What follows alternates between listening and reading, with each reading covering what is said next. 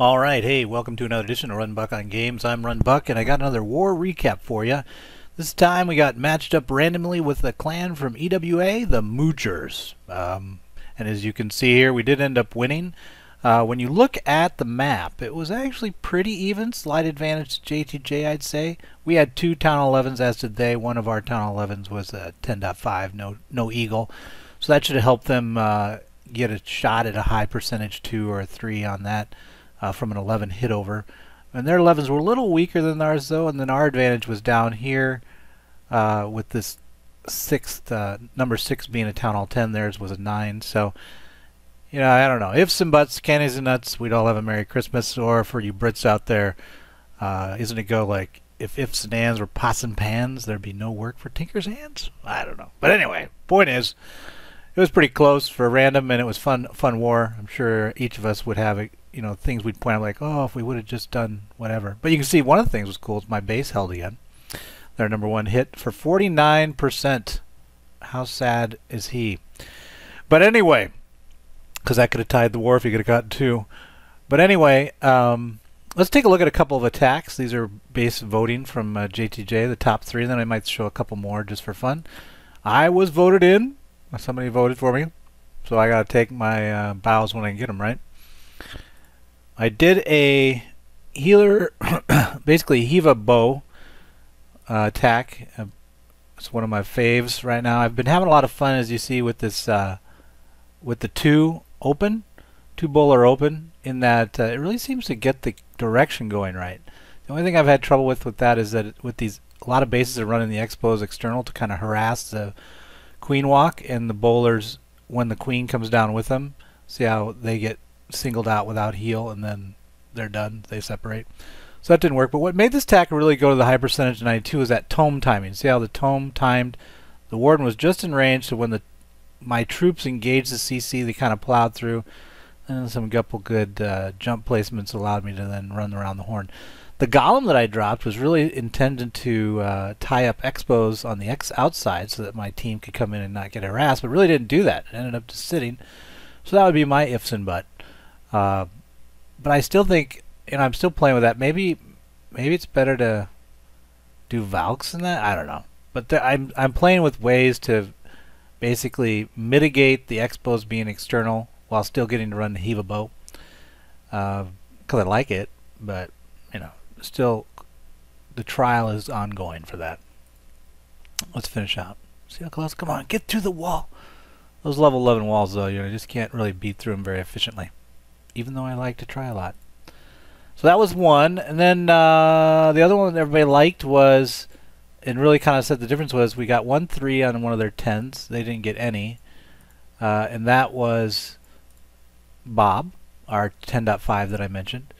He ended up doing a Valk drive, so no healer action off of it, with Loon snipe action as a second phase. And it really nicely executed, just exactly as he drew it up on his sketch. Basically, it was he's planning on jumping here and here, and then he'll just drive the core with Valks after he trimmed those 2 main spots. Doesn't have much of a problem getting through, and then watch the nice timing and spread of his loons here. 2, 2, 3, 3, haste in for the low length, because he was trying to get to the wizard tower before it activated, so nice usage there. But also to look at the nice spread of the balloons on the edge. The loons are, well, you really won't have a timing issue when you got this nice of a spread for your units in the end game. So it really worked out well. And I think it was like a 2-minute attack. So that really was well done, recognizing the base to being weak to that. So good job, Bob. And let's see here. The other one that was voted in was Alec. Alec has just come back off sabbatical. No rust on his chassis, though. He's going to execute for us a HeVaHo. So he's actually trying... Oh, don't want to go 4 times speed. 2 times speed will work. He's going to do a good job of... let me change my color here. He's going to do a good job of establishing a nice table that drives kind of in this direction. And then that's going to allow the Valk action with King to drive through here, and then a Hog action will come off this flank. So here we go at the table. Also gets the golem. One of the core issues is you want to get that golem out when you're Valking anything, because of the explosion coupled with surrounding fire really can take you out in a hurry if you're not careful.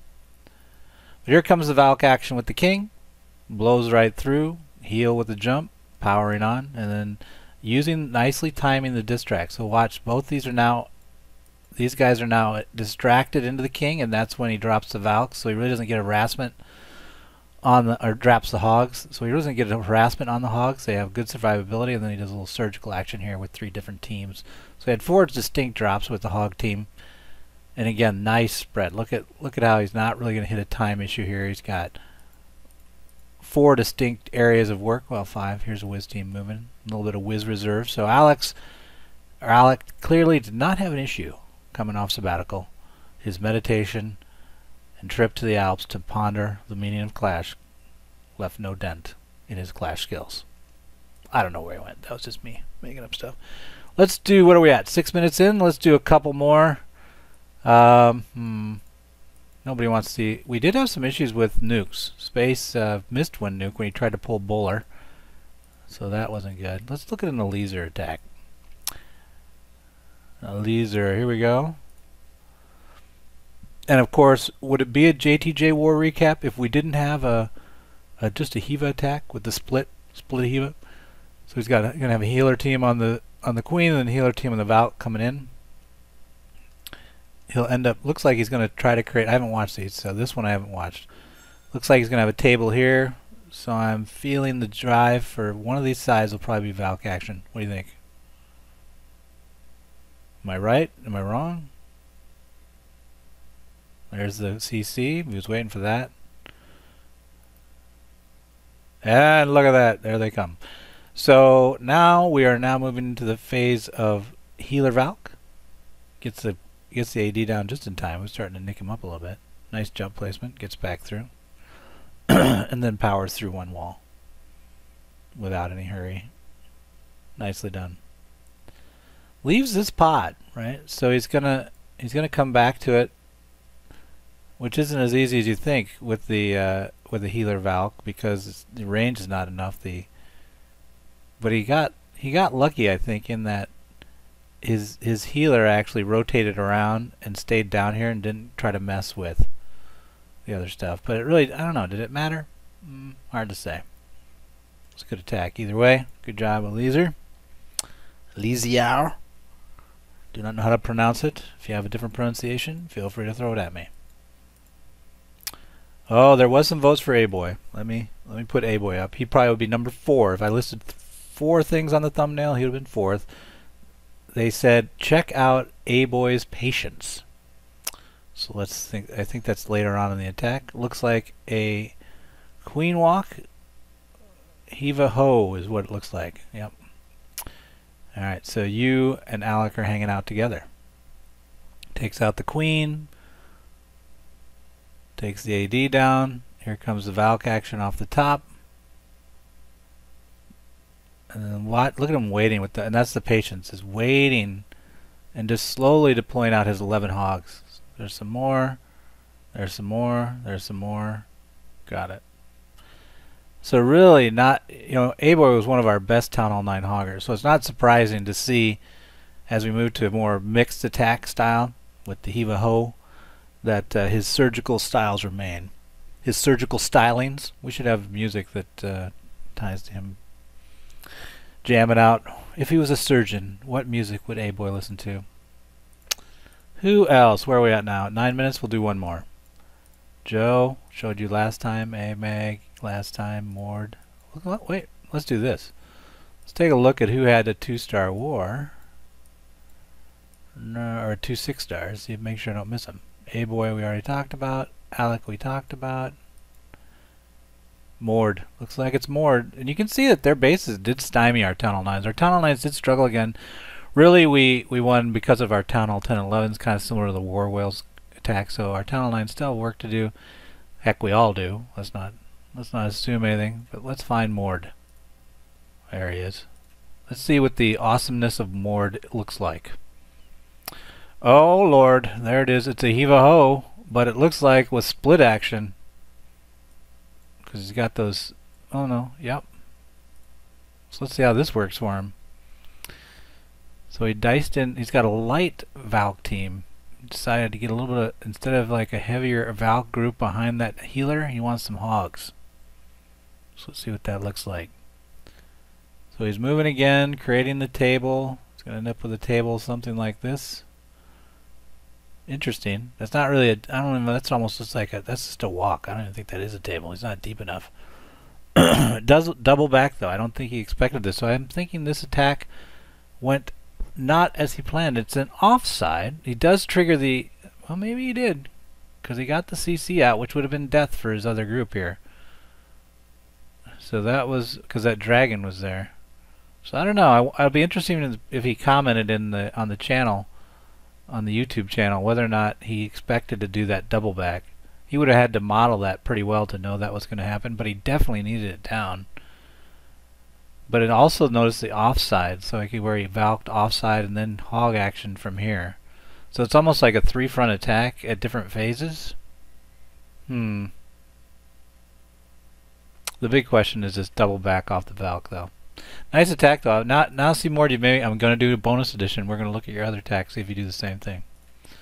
Bonus edition. Mord ×2. And then I promise this will be the last.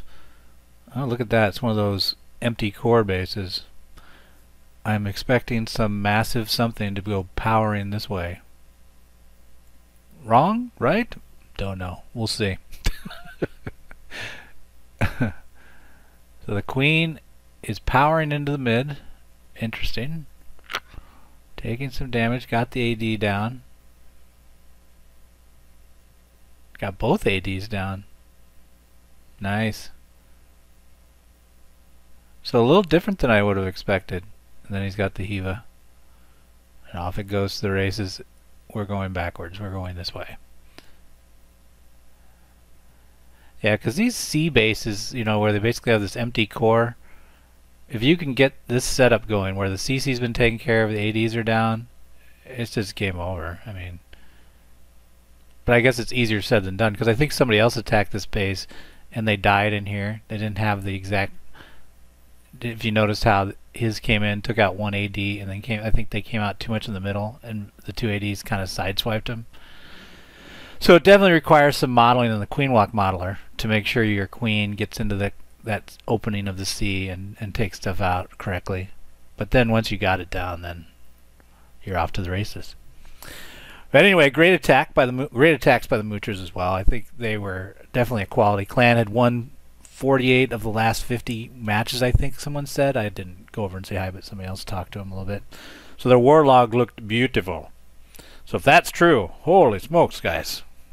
You needed a break. We just, you know, took the pressure off you.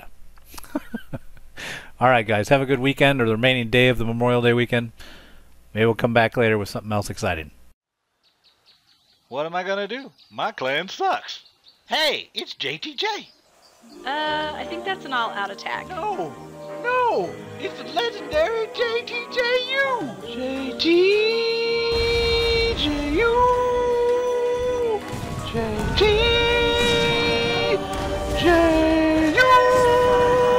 What? I like my horn.